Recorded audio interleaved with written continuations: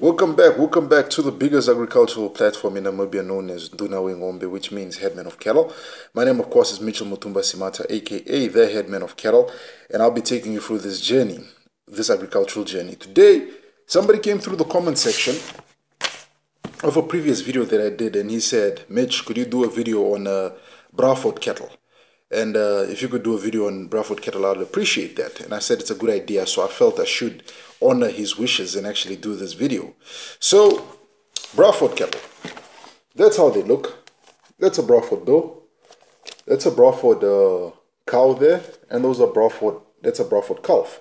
I know by first glance they look like Simbra cattle, eh? They do look like Simbra or Afro-Sim cattle, but the reason being is they differ from the Simbra and the Afro-Sim because of their crossing. They crossed out of the Brahman and the Hereford. That's where the name Braford comes from, rather than the Simbra, which is crossed out of the Simmental and the Brahman. So let's get into it, guys. As you know, I'm never writing solo. I got my trusted $1 million notebook here, as one gentleman once called it. So let's get into the Braford. The Braford was created to provide a constant and efficient product for beef production. The breed was made by crossing between a Hereford bull and Brahman cows. They carry the characteristics of both breeds. This was first done by Putin and Hodges breeding and Adams Jr. in Florida, 1947.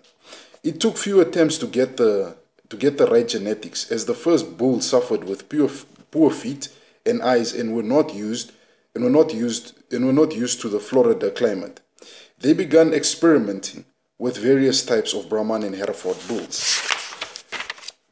Eventually, he identified Braford bulls that were producing calves that met his needs, and he used these bulls and their offsprings to form what is recognized as the foundation herd of the Braford breed.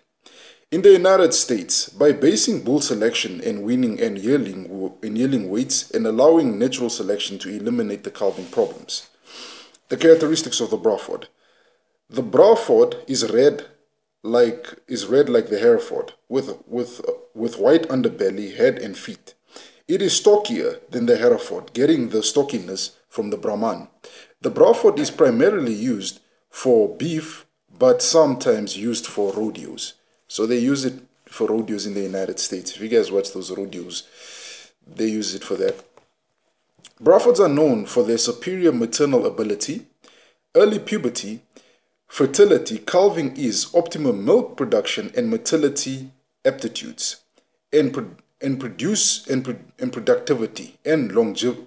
productivity longevity have earned Brafords this distinguished reputation. Braford cattle are approximately 3'8" Brahman, 5'8" Hereford. Brafords also have heat and insect resistance because of a chemical in their blood. This also makes them insect resistant, insect resistant. They do best in warm climates. As the South African Braford Society came into being on the 30th of May 1997, structure breeding programs started around about 1975 by crossbreeding registered Hereford with Brahman cattle. Speaking of quantities, Hereford was one of the most important and biggest beef cattle breeds in the world, both in extensive and feedlots.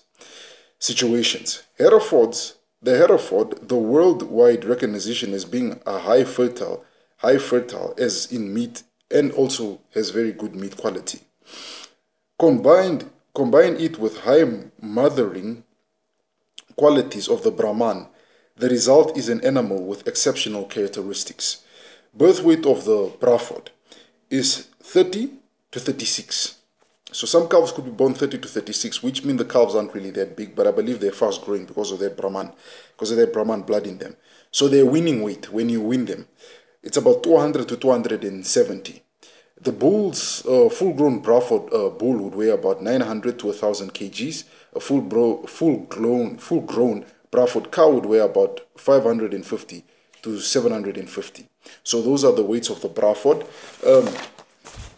They are registered as a medium frame breed of cattle, And the muscle conformation is fairly good. I believe they get that from the Hereford, from the Hereford, from the Hereford side.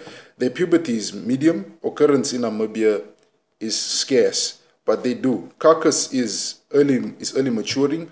Growth rate is on grazing is medium, and milk production is medium. So that's the Braford. That's the Braford. And another, just adding some more, Braford cattle are known for their excellent mothering abilities, lack of calving problems, high weaning percentage, and their excellent feed conversion ability, which makes them the ideal for both feedlots, for both felt and feedlot condition. They are therefore well suited for beef production under the South African condition. So, I believe this crossbreed, as I previously spoke to about the Hereford, and crossing it with one of, as this is why the Brahman is known as the king of crossbreeding, because it's used in a lot of crossbreeding, and that is to add the adaptability, because some European breeds do suffer from not being able to adapt to the African conditions, whether it is the insecticides, the insects, or it's the long walking distance to get to a grazing point or watering point or climbing hills. They sometimes struggle, and Brahman cattle have been known to be very adaptable animals. So this is why I believe they did the crossing between the Hereford and the Hereford and the Brahman to create the Braford. As the information said, some of the Hereford cattle were not, and some Brahman cattle were not well suited for the Florida farming conditions. So this is why the crossing came about. Have I had experience farming Braford cattle? Not really. I have spoken to a couple of breeders. I think there's one or two or three of them, and they speak very good things about them. And as I always say, a purebred is nice, but a hybrid is nice in two places. So as they said, it brings in the fertility, the high libido, and the good meat quality of the Hereford. It brings in the easy calving, the mothering ability, and the adaptability of the Brahman, and it comes together to create this breed. So you're getting the best of both worlds, best of both worlds. So is it a breed that one can look at? Yeah, you could look at it. I'm sure a lot of people, when they see them on people's farm, they might confuse them with a Brahman, not a Brahman, with a Simbra, for example, because another crossbreed of white faces, or an Afrasim, which is another crossbreed of white faces, but just the weights. And it's an animal that does carry good weight, from 900 to 1,000 kgs for a bull, 550 to 750 for a cow. That is what you're looking for when you are an extensive cattleman. As I said, wanted in feedlots and can also do well on farms. So those are my 2 cents on the Braford cattle, guys. I just want to ask you guys to do me 2 favors.